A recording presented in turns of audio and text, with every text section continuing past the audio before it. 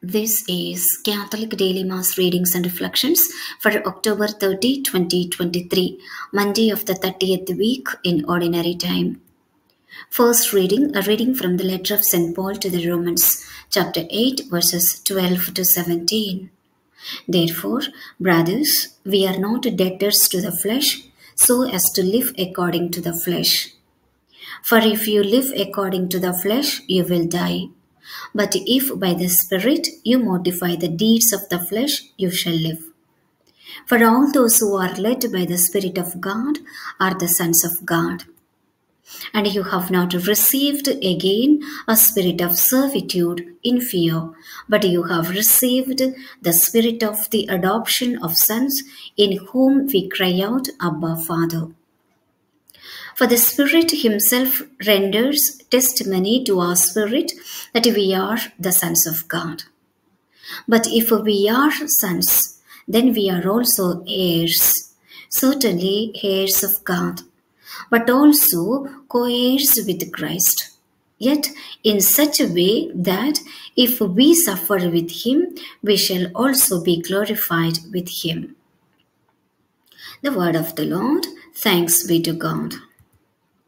Responsorial Psalm. Your response: Our God is the God of salvation. God arises, his enemies are scattered, and those who hate him flee before him. But the just rejoice and exult before God, they are glad and rejoice. Your response: Our God is the God of salvation.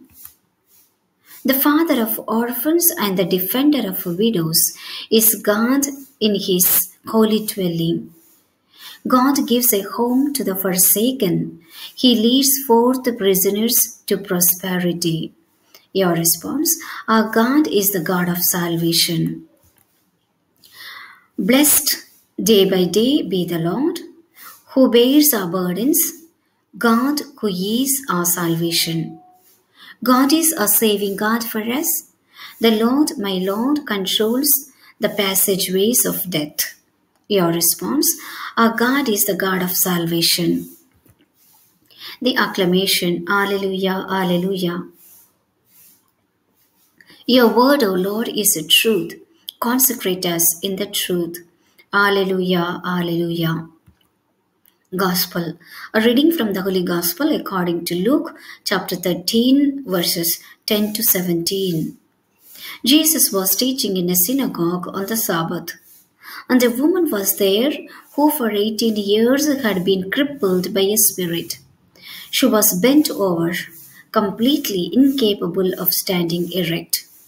When Jesus saw her, he called to her and said, Woman, you are set free of your infirmity. He laid his hands on her, and she at once stood up straight and glorified God. But the leader of the synagogue, indignant that Jesus had cured on the Sabbath, said to the crowd in reply, There are 6 days when work should be done. Come on, those days to be cured, not on the Sabbath day. The Lord said to him in reply, Hypocrites! Does not each one of you on the Sabbath untie his ox or his ass from the manger and lead it out for watering? This daughter of Abraham, whom Satan has bound for 18 years now, ought she not to have been set free on the Sabbath day from this bondage? When he said this, all his adversaries were humiliated, and the whole crowd rejoiced at all the splendid deeds done by him. The Gospel of the Lord. Praise to you, Lord Jesus Christ. Today's reflection on the readings. My dear brothers and sisters in Christ Jesus, what message do we learn from Luke 13, 10 to 17? Release from bondage is the key message in this story. Jesus is the liberator, enabling us to stand straight, freeing us from what bows our heads so that we see only the earth in front of us. Here we find that the synagogue leader is afraid to take on Jesus. Instead, he rebukes the crowd for seeking a cure on the Sabbath. My dear friends, many barriers stand in the way of us going to Jesus for complete healing. Much as the synagogue leader chastises the multitude for seeking a cure on the Sabbath. We have come to you, Lord, with all of our shortcomings and heavy loads, because we need your cleansing and healing touch. We are like the hunched woman who needs your assistance and healing today. Help us to find rest for our tired souls in you and strengthen us through your word and Eucharistic meal. Prayer. Father, every time I read a story like this, it reminds me again that the only thing that drives you is love.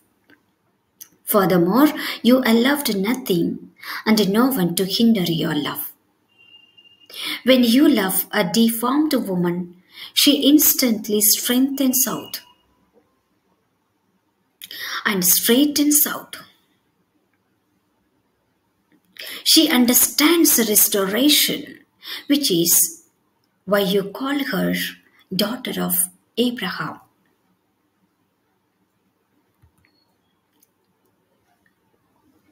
Lord, I too need that love.